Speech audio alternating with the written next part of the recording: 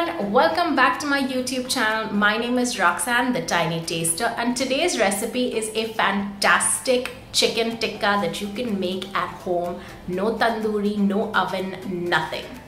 So this recipe is really easy. It's just something that you could throw in together and make at home. You don't have to order it in. It's light, it's healthy, it's carb free, so it just sort of ticks all the boxes, and I'm just trying to be a little more conscious of what I eat and how I eat. So I find that this recipe is just perfect and I don't have to order. I can make it at home just like this. So I hope you enjoy the recipe. If you do, as always, don't forget to like, share, comment and subscribe to the channel below. I'm also going to put a link to the detailed recipe, a written blog post. It'll be in the description box, so make sure to check that out.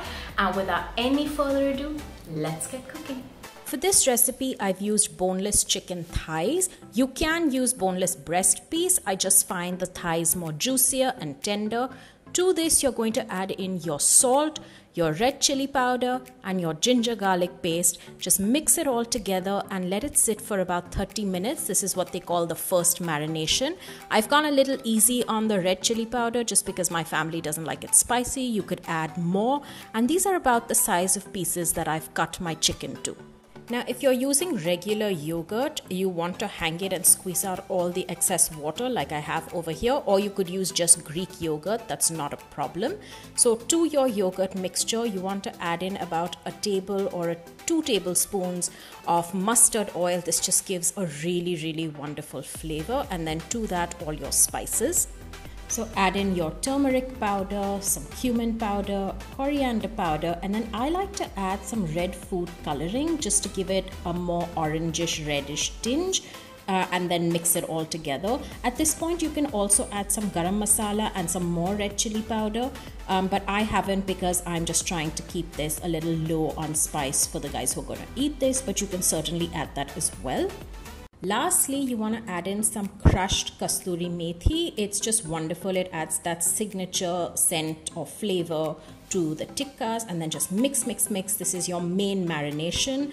To this marination, you will add in the chicken that you have already been marinating and it's been sitting for about half an hour.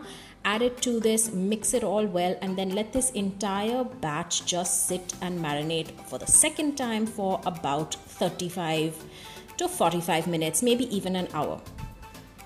In a non-stick pan, I've added just about half a teaspoon of some ghee or clarified butter. You could use oil, you could use regular butter, any fat of your choice, but I think ghee adds a nice flavor. I just spread it around the pan, and then gently one by one, you want to place your chicken pieces in the pan. Just try and make sure that they don't stick to each other and you don't overcrowd the pan with too many pieces at one time, because then the temperature just drops and it takes a longer time to cook. So once you have all your pieces in, you want to let the chicken cook on this side for about 7 to 8 minutes, and then you'll notice when you flip it to the other side, it starts getting a few charred lines just like it would in a tandoor, and you cook it again on the other side for another 7 to 8 minutes. So I think about a total of 15 minutes for each batch. Once your tikkas are ready, you can just pop them out and then continue to do this for all the other pieces.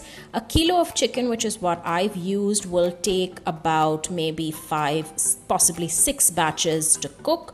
So you just keep taking it out and plating it up. For the ones that were cooked earlier and they tend to cool down a bit, you could just pop it back into the microwave and reheat it, or pop it back into the pan one last time. It's no problem. But this is really it. It's as simple as this. Your chicken tikka, or rather I should say your home style chicken tikka with all these wonderful charred bits, is completely ready to serve. I like to eat this with some nice homemade green chutney and some pickled onions. I love this little red pinkish pickled onions. They're just so good. The tikkas are amazing. I promise you, they taste just like you would have it from any restaurant. You can make them as big or small as you like. I'm gonna leave all the details in the link below in the description box. Please check out that blog post for measurements and other little tips and tricks.